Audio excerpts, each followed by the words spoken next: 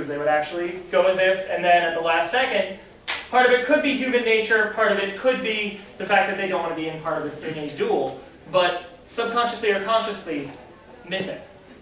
The other factor to take in, guns at that point did not have laser accuracy. They could go anywhere. So even if you are a dead aim, like I'm looking right here, this is totally, and this has a little level on it, so I can tell that this is completely level and it's going to hit us. No, killed you second, sorry. Ah, you had a good run. Either way. So, let's go, so I'll take my final shot.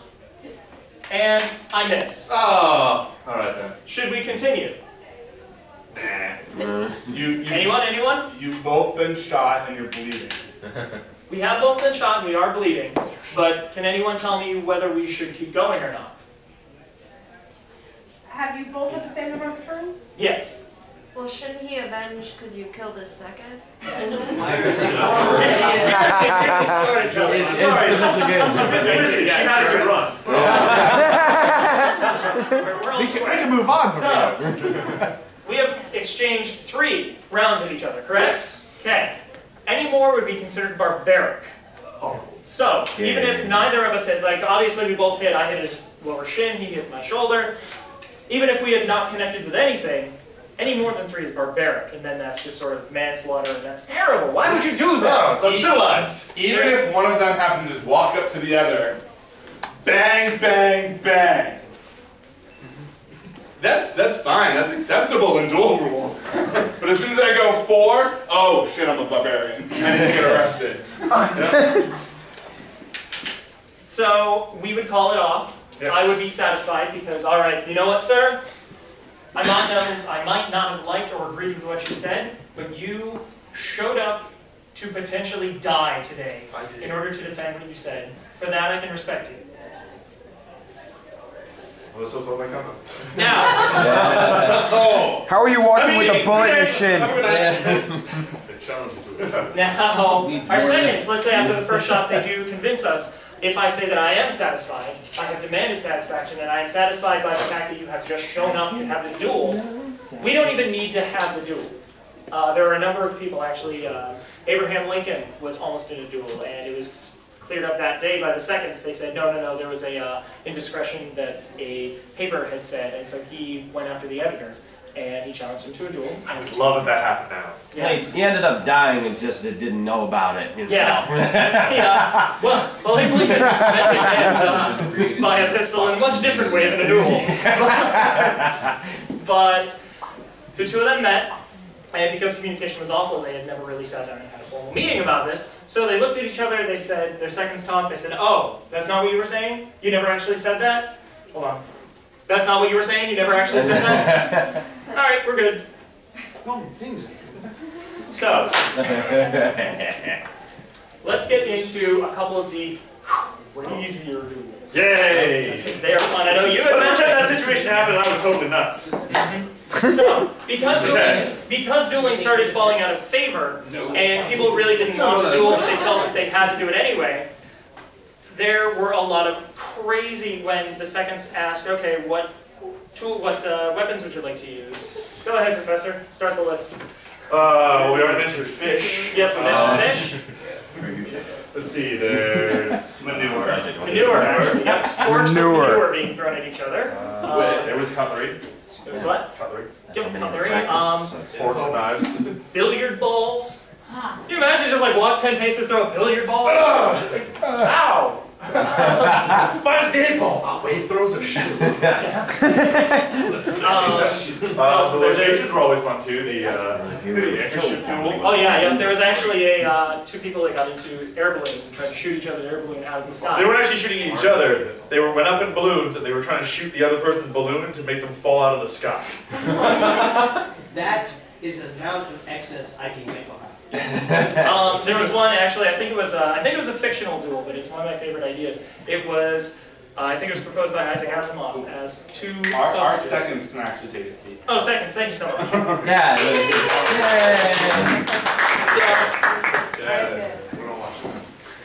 I think it was Isaac Asimov that proposed it in a fictional story that he wrote, where 2 sausages were had. One of them had cholera, the other one didn't.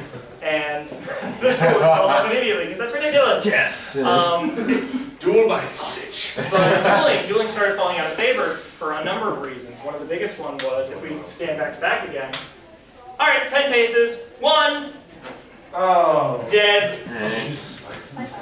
Because of cheating, because of trickery. Yes. So, Dishonor. Because of me. people like the Baron, dueling was ruined for everyone. I hope you're all happy. Look what you did. I challenge you to a culinary duel. Today. I guess I'll show up, maybe. Alright, I win. You get the belt. So, yes. Not tomfoolery. What kind of lies? Your question. Actually, I've seen in a couple depictions where there were actually thirds, or at least there was a third party that was not a neutral. It never like you would show up with essentially an entourage of 2, one on either side. Could you explain that? Because I haven't gotten into it too much to actually research it. That part, actually remind me, I'll look into more specifics on that later, but I know that the seconds were the most important. Anyone else, I think, as long as they were an even number. I actually know the answer to that. Please. I've done some random research.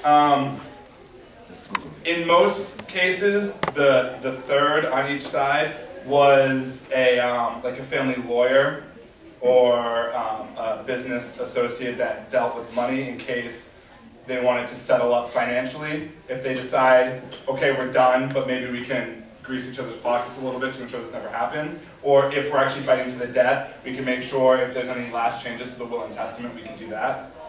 So. Damn, where's Grimlock on me? So. It was someone that was not there to fight. Also, like, kind of a witness, too, to just make sure it was a witness just for the duel, not to, like, run out and tell people, but to be like, okay, you shot, you bled, it's over, that's it. We're witnessing this, you can't go back to each other. Because the seconds might not be entirely objective in the reason. Right, yep. But then on the flip side, from people not wanting to and choosing ridiculous objects, they would also use ridiculous objects to hurt other people, like axes or sledgehammers. Yes, that was a good one. Salad fork. I can't say I've heard of salad forks, but I. There was cutlery. Can you imagine being in a duel with a sledgehammer? Okay, you get first swing.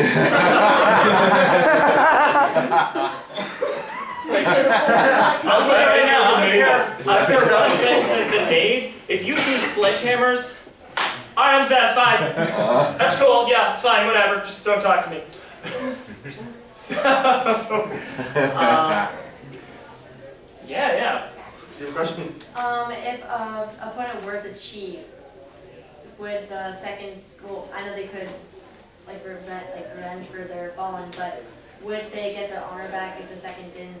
It's kind of one of those, if there's no witnesses, the people who still survive kind of make the policy on that. So if you cheat and kill one person, you probably are going to just shoot their second and then walk away and be like, yep, I won, and then the second challenged me, and I beat him too, and I walked away, and they were so sad. Isn't that right? My second. And I killed all the people on the way home. I felt so happy. Yeah. Wasn't there at one point a duel that the person who got the second shot wouldn't take it and just followed the other guy around the world for like years, and then finally just shot him? I swear. My husband claims to know everything said this, but he claims to know. It's not something, I mean, it sounds far-fetched, it's not something that is terribly far-fetched, but at the same time, I don't know enough about that particular duel to say yes or no. It's still far-fetched. But even then, that would not be a duel, that would be stalking and manslaughter.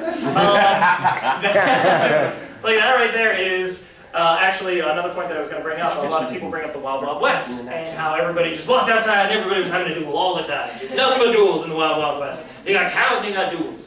But people that were extremely good at dueling, particularly in the Wild Wild West, would stay as far away from each other as possible because they didn't want to offend each other. Because if you're very good at dueling, if you're very good at killing someone, you don't want to keep doing that. You just want to know that you can get by. So if, say, let's just pick some people, like let's say the professor and myself are very skilled duelers, and I find out he's going to GobbleCon in Connecticut, I'm probably going to stay away from GobbleCon. I don't want to stay away from GobbleCon. I like GobbleCon. But I'm probably. But I'm gonna be there. But yeah, there's a And good we'll have to chance. try and kill There's a each good other. chance you'll piss each other off, have to fight, and one or both of you will die, and you don't want to do this. Or maybe another kind of team. Well, I mean, there's Miles Hickok as well, who was a famous gunman, absolutely like ridiculously fast with it, with and he ended up dying because somebody shot him back in the head, and then ran around telling everybody that he beat him in a legitimate duel. So there was a lot of like trying to get your building your reputation up, and build, it's not a modern thing to oversell your point. Facebook did. Yeah, that's the old school Facebook. I totally killed Bill Hickok in a legitimate duel. No, you didn't. I saw it. LOL, you did. Like, Yeah, that's the big one. So do we want to move on to, say, famous duels in media? Sure. Okay, like some of the more obvious ones are I just use like Tombstone. Yeah, like you would use one. The other one, Rob Roy. If anyone's ever seen that, there's a very good duel. If you've ever seen Firefly, it's yep. One of my favorite lines in the entire series is "Swat." It's just fun. I think he knows which end to hold. Yeah. Where they have to duel with swords. I mean, that's a really good, like, they did a lot of research for that episode to make sure it was as accurate as possible to old school and 18th century dueling. So, they did a lot of work in that. But also, even in Star Wars, it's very big. You have sullied the honor of our family by becoming Darth Vader. I have to fight you, and it has to be a one-on-one fight. There's armies going crazy at each other, fighting each other, killing each other, but it's all down to this one duel between Luke and his father, who is James Earl Jones. No, I wasn't pretty. Not Hayden Christensen. Yes. I don't care if the skin colors don't match. It's James Earl Jones.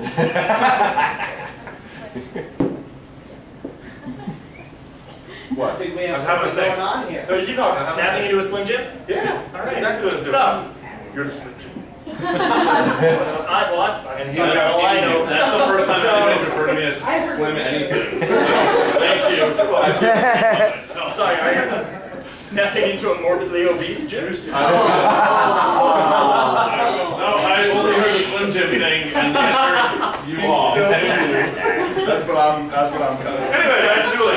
Dueling! Star Wars! I kill you! Dead done. So yeah, those are the most famous ones in media that I've seen. Actually, it's time for questions and answers, if there are any. Yeah. Unless there's one less than you wanted to cover. There's only 10 minutes left. Yeah, no, I think questions and answers are actually pretty good.